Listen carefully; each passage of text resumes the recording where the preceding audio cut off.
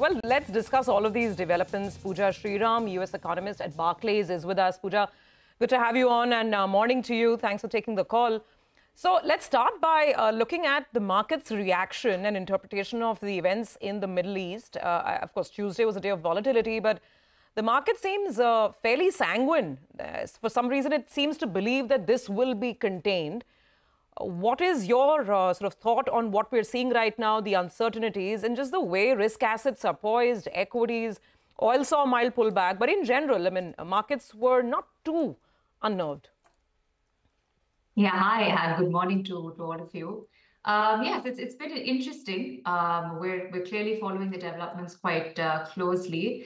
For now, like you said, the sentiment still surprisingly seems to be fairly risk-on globally.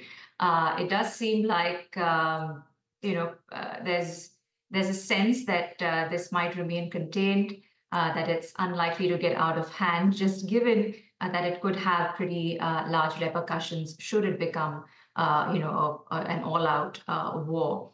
And just to sort of comment on the risk-on sentiment, since I'm sitting here in the US and I cover the economy here.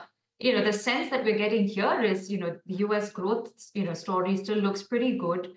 We're seeing, an easing in monetary policy, which the Fed kickstarted with a very strong move. And then we've, also seen a broad monetary policy easing by other central banks in the developed, as well as some developing economies. So against that backdrop, I think there's some sort of an offset to what's happening in the Middle East. Okay. Hi, Pooja. Good morning and good to see you in.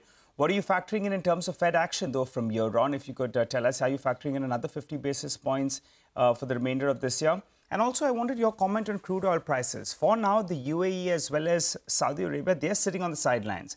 And if needed, they could ramp up production as well. So I guess that's one of the factors that's weighing on crude oil prices. What's the range you're working on? Comment on both Fed as well as on crude oil. Sure. So I'll start with the Fed call first. Our baseline is 2 more 25 basis points cuts this year. So one in November, one in December. And that's exactly what the FOMC had penciled into their projections as well.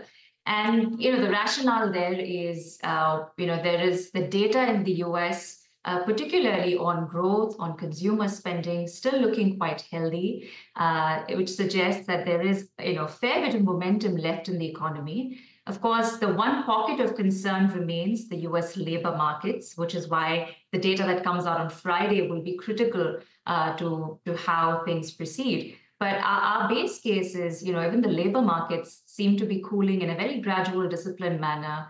And we think, 225 basis points is likely to be the way forward, unless the data tells us otherwise. And just coming to your second question about crude oil prices, it's, surprisingly, they haven't reacted as much as one would have expected. And, there is definitely a bit of that supply boost that we're talking about, which is possible. Our own sense is that, we could see a scenario where it, goes up to about $85, $90 a barrel by the end of the year, should these should the war sort of continue and exacerbate. But there are likely to be offsets from the inventory situation as well.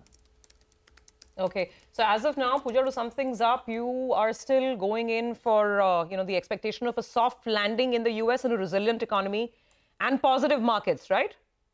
Yes, that is right. With the caveat being, if you could just repeat the level on oil. We're about 85 to 90 by the end of the year. 85 to 90. So that still gives plenty of cushion and comfort from where oil prices are right now, even if there is an unfortunate flare-up in the Middle East. Thank you, Pooja, very much for joining in. Good to get that perspective. So that's a view from Barclays on, of course, how the US economy is poised right now and what potential the flare-up in the Middle East, what potentially that could do to oil prices. Well.